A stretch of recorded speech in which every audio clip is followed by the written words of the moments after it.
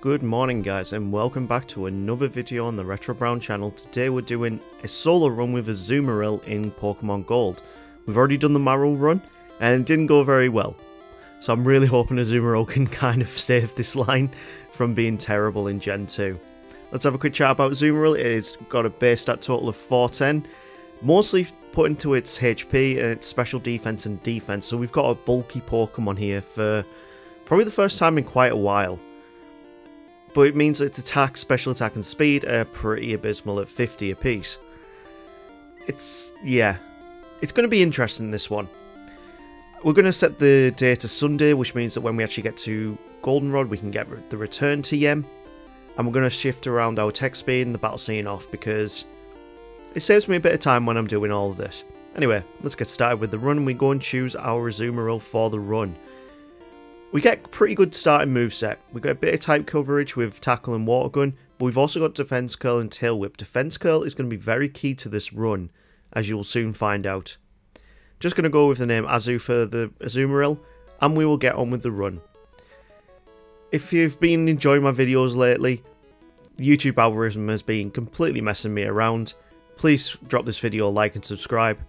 It really does help out the channel. This brings us to the very first rival battle. And we're at level 6 here after a tiny little bit of training on the way to Mr. Pokemon's house. But this Chikorita is just nothing to worry about. Tackle is more than enough to take it down. We get level 7, and we can move on to naming our rival. And just while we're having a talk about it, the level up moveset's not too bad at all. TM moveset as well, pretty damn good as well. I mean, I'm quite content with what we're going to get in this run. So our rival for today is going to be William Cherry. He's a subscriber that joined us in the month of RetroBrown back in December. Thank you for subscribing, and I hope you're enjoying the videos. So let's get on with this run now. We've picked up Azumarill. First off, we have Birdkeeper Ape in Falconer's Gym, and I always show this battle because his Spearow is actually kind of a threat. It's got quite high attack.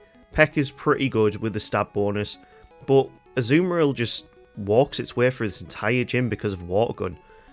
With it being a special move, yeah, like, his Pokemon don't really have much of a leg to stand on.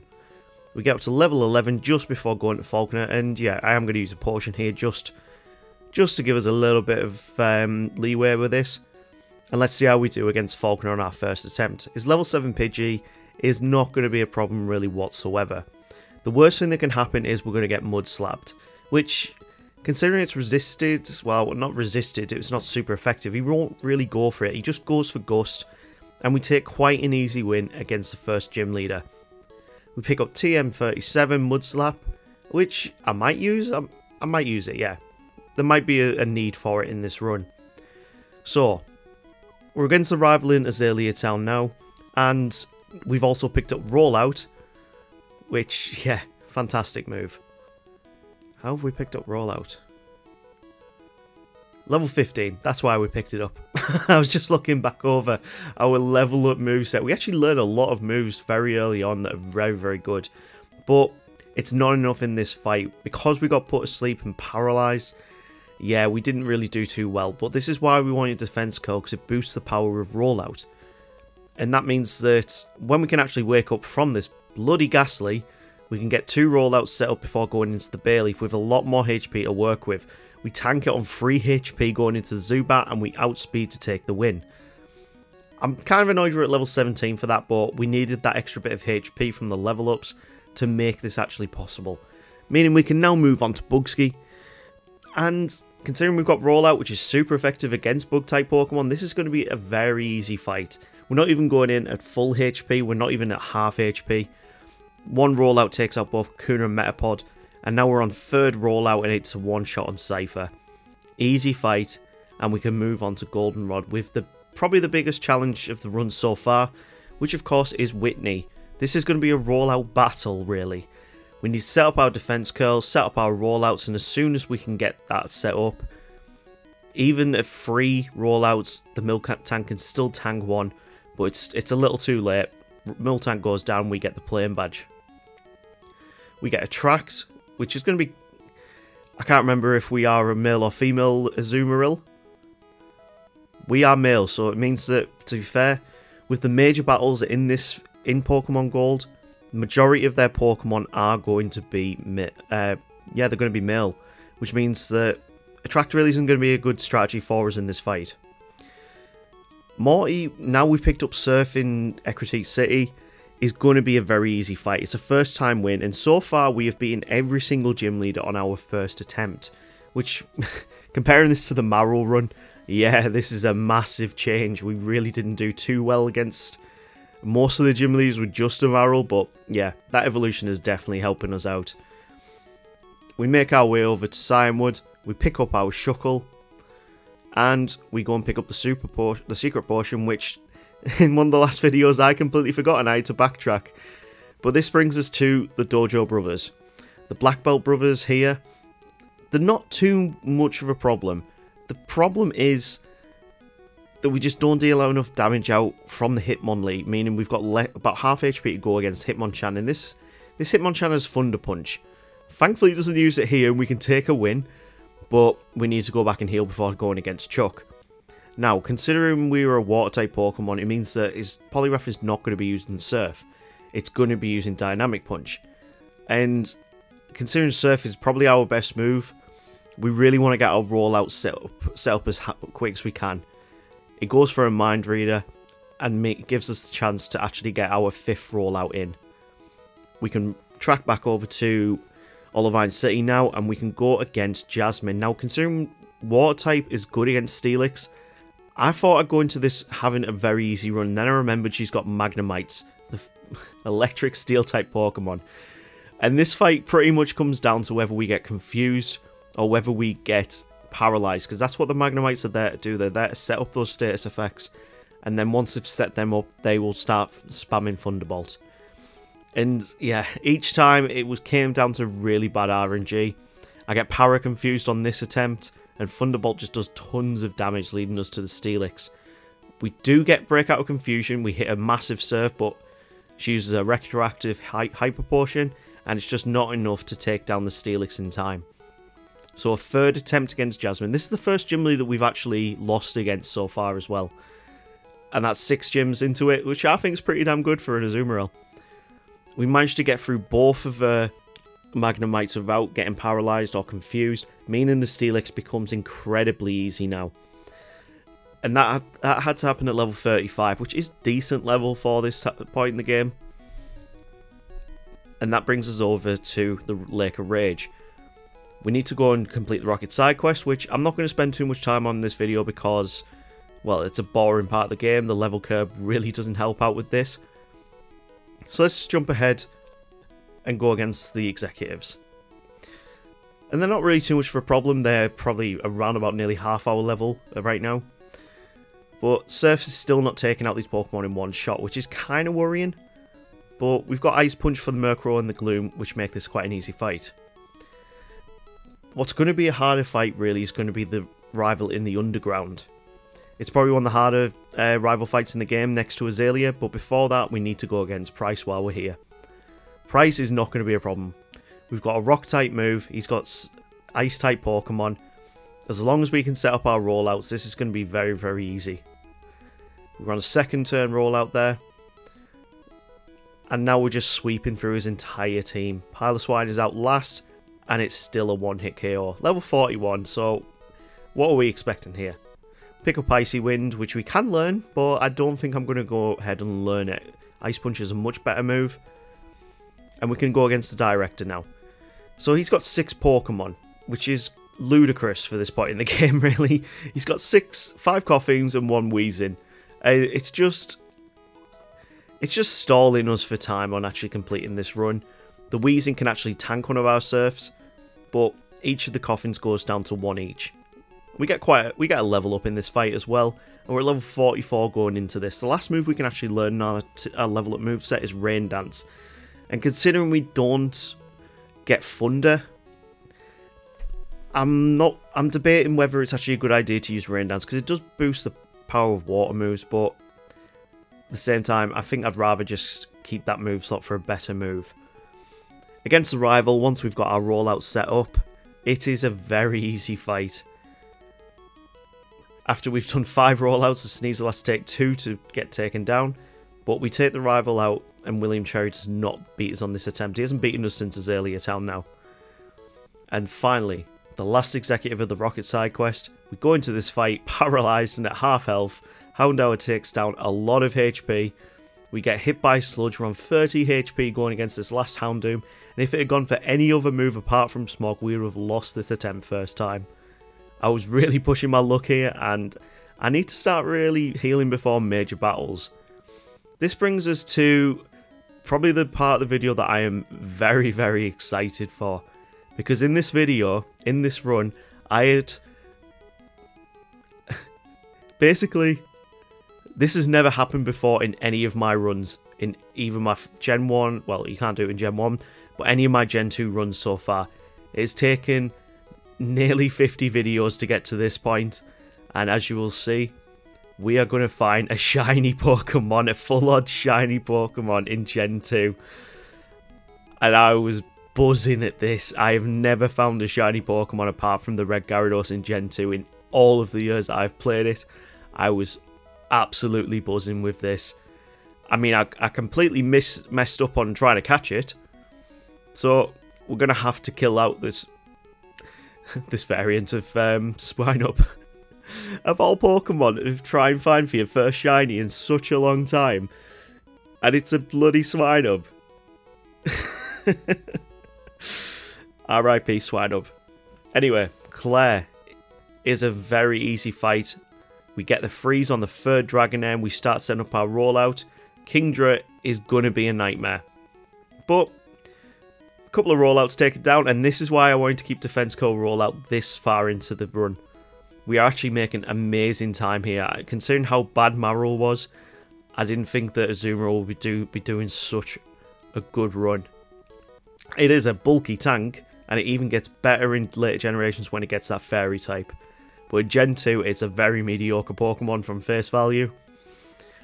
But right now, it's actually doing really, really well.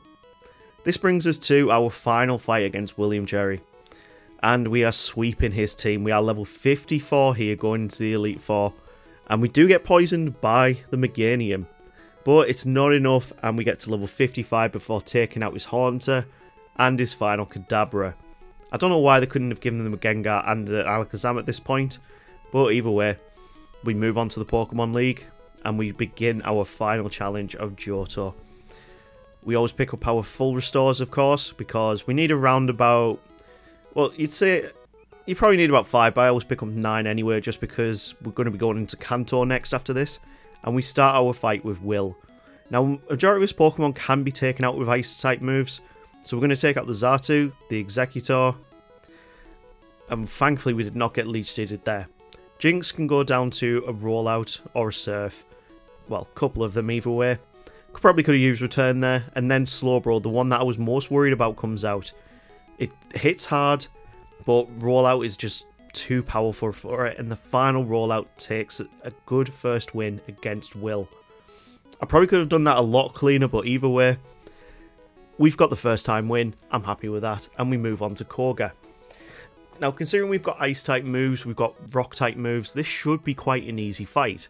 But this is where I just get completely trolled by the RNG in this attempt. He's reduced our accuracy, we can't set up our rollout enough, and we take so much damage from the Ariados.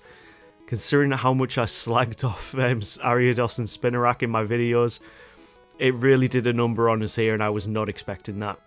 When it brings it to the Muck, uses Minimize, Sludge Bomb, and that brings us onto the Crobat, which is going to be a lot faster than us, and takes us down with a Wing Attack. Yeah, we lost to Koga. So let's try this again. We need to take that Ariados out before it can set up too much. And that brings us to the Venomoth. Now we've got full HP here. We can tank Psychics like there's no tomorrow. Fortress, he's probably just going to start out Spikes, but goes down to 2 Surfs. Muck comes out. And a couple of Surfs takes it down, but we are poisoned now, which is not a good sign. And it is badly poisoned. Which means we're going to take more and more damage every single turn, but Azumarill hangs on with 15 HP to get the win against Koga. Bruno, he's better in Gen 2, but we are going to take quite a lot of damage. A lot of his Pokemon do hit hard, and they've got Thunder Punch on the Hitmonchan. The Hitmonlee is going to be... it's going to be a problem with High Jump Kick, but we still managed to take it down. But the Machamp is the bigger problem, and we've ran out of Surf PP.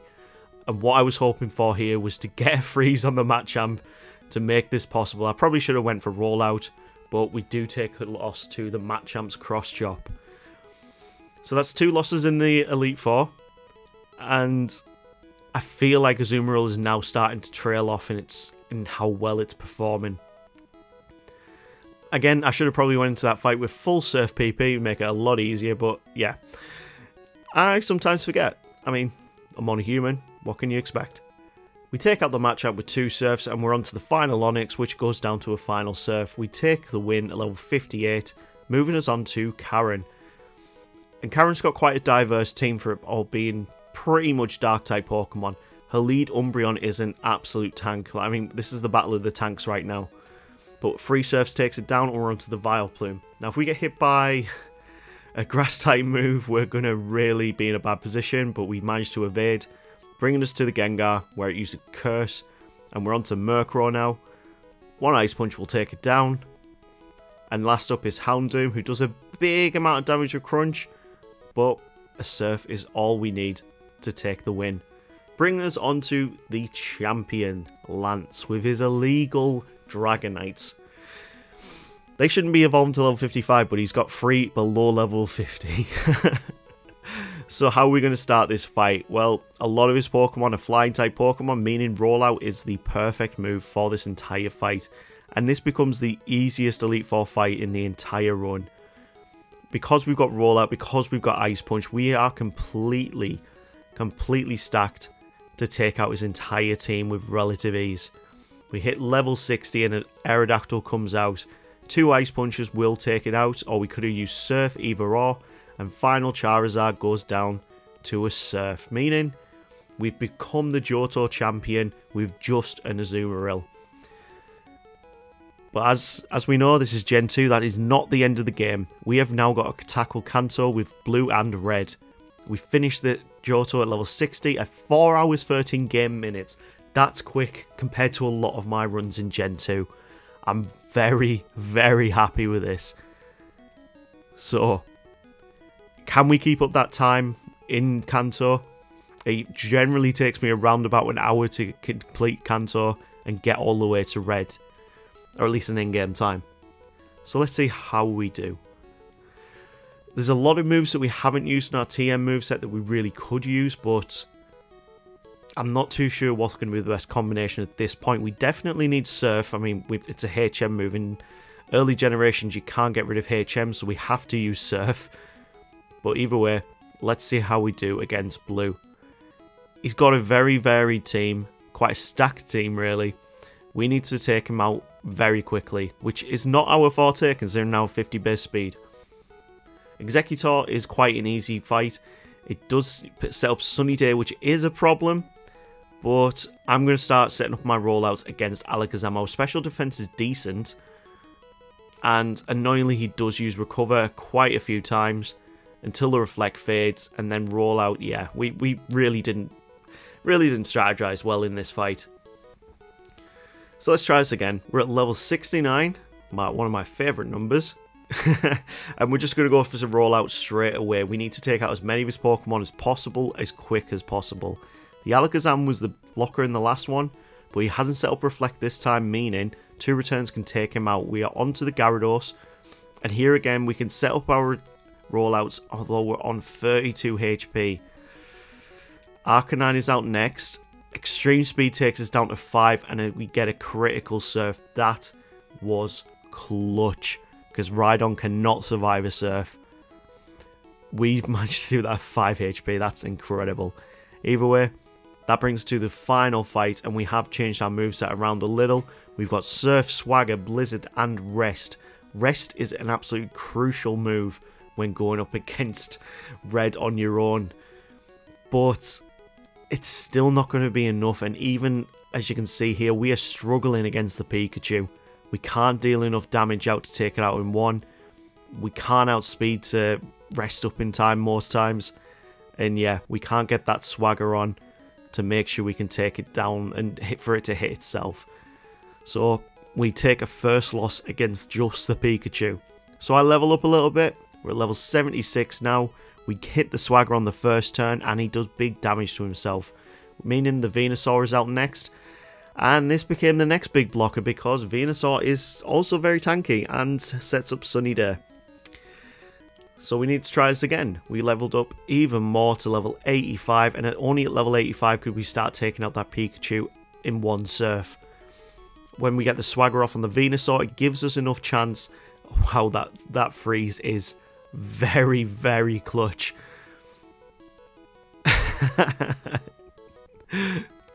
This might be the attempt here, guys. So we need to set up Swagger because then it gives us a chance for them to hit themselves, deal some damage out, and also for us to get a free turn in. It also gives us a chance to set up Rest and give us more chance to wake up before they actually do more damage to us. And we lose to Snorlax because we can't deal enough damage out. Attempt 4, level 91. Yeah, I tried a lot of times at level 85 and it just wasn't working, so we had to level up a tiny bit more just to see how we could do. And it was only at level 91 where this started to become a lot more possible. I mean, I don't use held items in these runs. If I used held items, I could probably do this about 10 levels lower. But yeah, it's part of my rule set that I do not use held items on these runs. Because I feel like I like that Gen 1 mechanic where you don't have held items to affect that. But with Gen 2, you don't have the badge boost glitch to spam and get as much stats as you want. You have to really, really work it out. And that's what I like about Gen 2 compared to Gen 1. Gen 1's still probably my favourite, but either way, that's what makes Gen 2 very interesting on a solo run. We finally got through most of his Pokemon. We're on to his second from last Blastoise. We hit the Swagger, we hit the Surf. And only last up is his Charizard, which of course is going to go down to a super effective Surf, meaning we take the win. And I'm very annoyed that we're level 91 to do that, considering how good that run was up until this point. Yeah, I'm really not happy at that. So, at level 91, let's see what our stats were. We had a massive spike in special defense, and I don't know where that came from if I'm being honest, but either way, it really helped us out. We finished on 5 hours and 40 minutes. That is still a very quick run. It puts it in the higher tiers of my rankings, but yeah, I'm very happy with that. So let's figure out what we're going to go with next time. Let's get that wheel span, and hopefully we've got a good choice to go with next week. First up is Noctowl. That has come up a few times and I do want to do a Noctowl run. Let's see what else comes up. Next up is Stantler. Oh, I always forget about Stantler. They really revived it when they brought in Weirdeer in Gen 8. And last up is Hitmontop. Oh, there's some good choices here. I'm going to go with Stantler. I think it's going to be the most interesting Pokemon. If you've got to this point in the video, please like and subscribe, you legends. And we will see you in the next video for a Stantler only run. Catch you later, bye.